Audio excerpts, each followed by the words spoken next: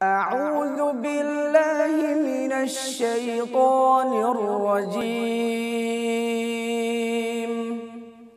بسم الله الرحمن الرحيم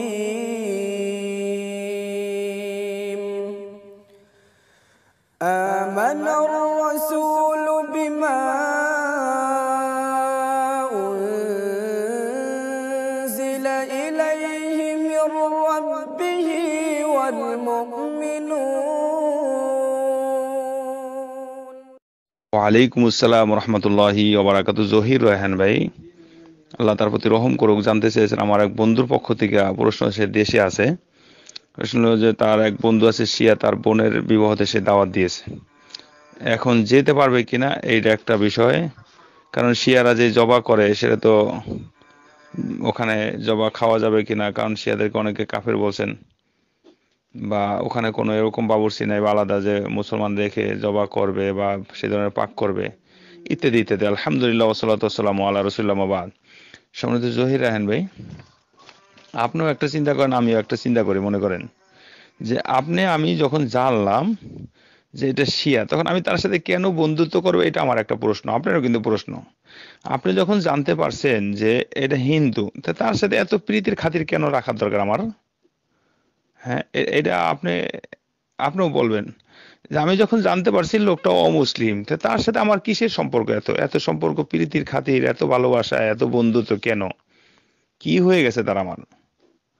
ব্যবসায়িক খাতিরে যার সাথে ব্যবসা বাণিজ্য করা হয়, সে ব্যবসায়িক লেনদেন যেটা করবা উপর উপর যেটা, কিন্তু মন থেকে অবশ্যই একজন যে কোরআনকে, হাদিসকে, আল্লাহকে, রাসূলকে অবমাননা করে, যারা অবমাননার চোখে দেখে, তুচ্ছ তাচ্ছিল্য চোখে দেখে, অথবা যাদেরকে কোনোদিনই এই পথে আনা যায় না, তাদের সাথে তো একজন মুসলমান যে সত্যিকার অর্থে আল্লাহকে ভালোবাসে, রাসূলকে ভালোবাসে, দিন ইসলামকে মনে প্রাণে নিজের মনে সায় দিয়ে থাকে, তাদের তো এই সমস্ত জিনিসগুলো বোঝা দরকার। তার মানে কি বোঝা যায়? যে এই সমস্ত ব্যক্তিরা এই ধরনের কাজ করে থাকে, যে মুসলমান মুখ দিয়ে দাবি করে আসছে, আর বিতর্কিতভাবে ওই সমস্তদের সাথে তাদের ইমান যে দুর্বল, বা আল্লাহ এবং রাসূল সাল্লাল্লাহু আলাইহি সাল্লামকে অথবা ইসলামকে মনে প্রাণে সায় দিতে পারে না, স্থান দিতে পারে না, এটা কিন্তু স্পষ্টভাবে এখানে প্রমাণ হয়।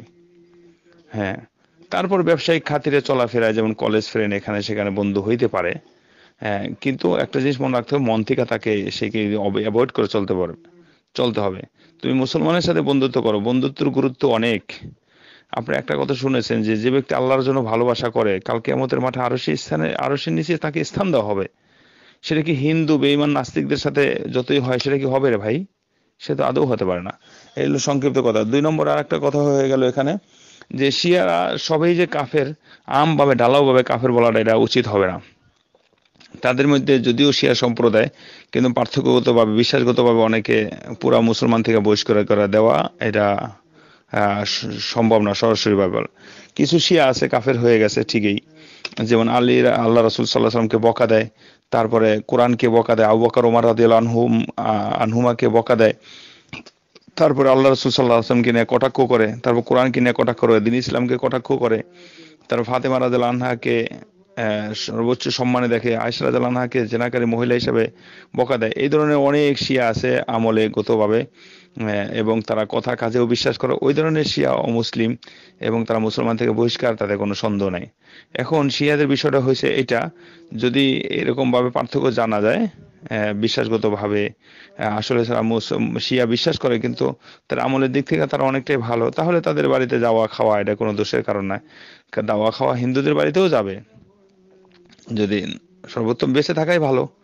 তারপরে আরেকটা জিনিস এখানে থেকে গেল কথা, এরকম অনেক শিয়া যদি এরকম বিশ্বাস করে যে আলী রাদিয়াল্লাহু আনহু নামে জবা করতে হবে, যেমন জবার সময় বিসমিল্লাহি আল্লাহু আকবার বলো, বা আলীর নাম উচ্চারণ করো, আলী রাদিয়াল্লাহু নাম উচ্চারণ করো, ইয়া আলী ইয়া আলী, তাহলে তো এখানে এটা শিরক হয়ে যাবে। কারণ আল্লাহ বাদ দিয়া অন্যের নামে জবা করাই, সেটা তো গায়রুল্লাহর নামে জবা করা, আল্লাহ না করে দিয়েছে খেতে, ওমা দুবিহা লিগায়রিল্লাহ, যেটা আল্লাহর নাম বাদ দিয়ে অন্যের নামে জবা করা হয় সেটা খাওয়া যাবে না। এখন যদি ওই ধরনের কোনো জবা থাকে, তাহলে সে থেকে বিরত থাকাই ভালো।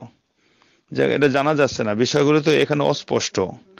এই জন্য বিষয়গুলো যেহেতু স্পষ্ট, তার আকীদার উপরে, তার পারিপার্শ্বিকতা, তার উপরে বিশ্বাস, অথবা তার আমলের দিকে, সে যেহেতু তার বন্ধু, তার সাথে ওঠা বসা চলাফেরা করছে, সেই পরিস্থিতির আলোকেই বিষয়টা গ্রহণ করা যেতে পারে।